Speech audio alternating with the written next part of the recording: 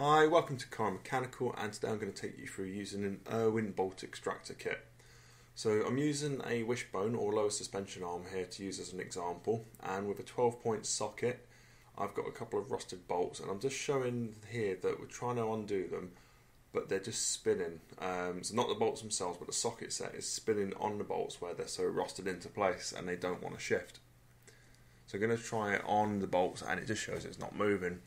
So what we're going to use to take these off is we're going to use an Irwin Bolt extractor kit, and you can just see that it's spinning with no joy. So with the Irwin Bolt extractor kits, they're about £20 to £30. You can get them through Amazon, Motor Factors, sort of generally most online shops or car shops.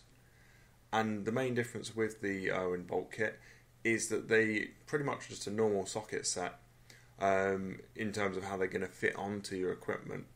But the difference with how they actually work is they're cut differently. So you can see there that they are cut. So when you place them over the bolt and you turn it, they cut into the head of the bolt to undo it.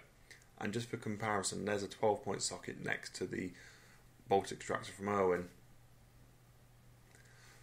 So what we're going to do, we're going to put that straight onto the socket and we're going to turn it on there. And you can see that bolt is rusted into place, and as we turn it, it breaks away the rust. And in this occasion, it actually breaks the bolt head off. I'm not too worried about that for reasons I'll show in a minute.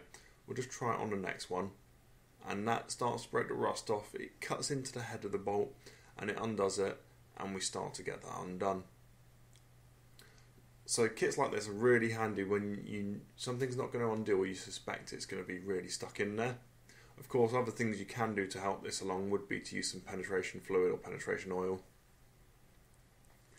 So what we can do as well is you can just switch over to your normal socket set, and you can then just continue to undo it normally.